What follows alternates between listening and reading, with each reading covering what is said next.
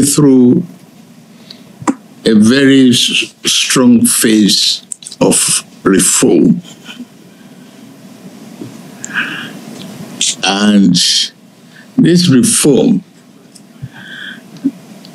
is taking a very bold and hard decision.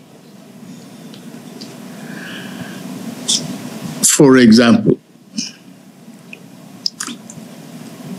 you might be hearing from home now in the last few days about fuel prices.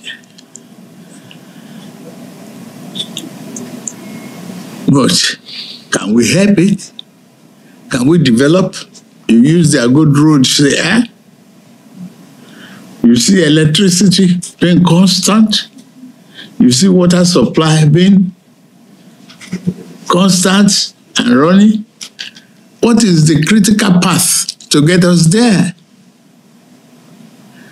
If we cannot take hard, painful decisions to pave the way, how is to provide the leadership that is necessary? And I'm committed to that.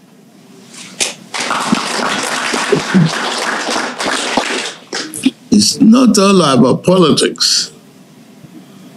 If you are afraid of taking the hard decision when it is time to do it, you probably will not be able to build a national consensus any day, anytime.